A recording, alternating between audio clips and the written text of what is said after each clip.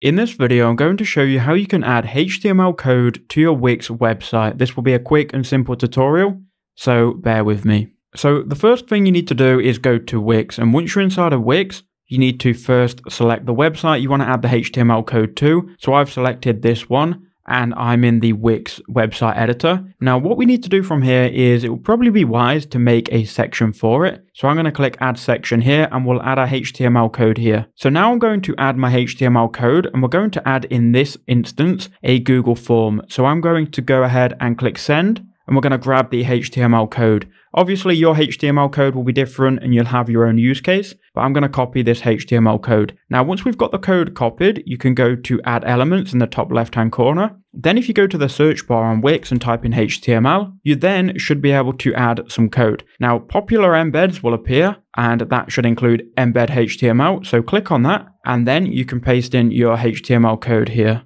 Make sure you've got code selected, then click update. Now, once you've done that, it should then embed the widget or anything that you're trying to embed.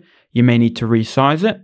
And we're going to drag this section down here to resize everything. But now we've added this Google form. Now we can go ahead and either preview or publish this. And there you go. That's how you can add HTML code into your Wix website.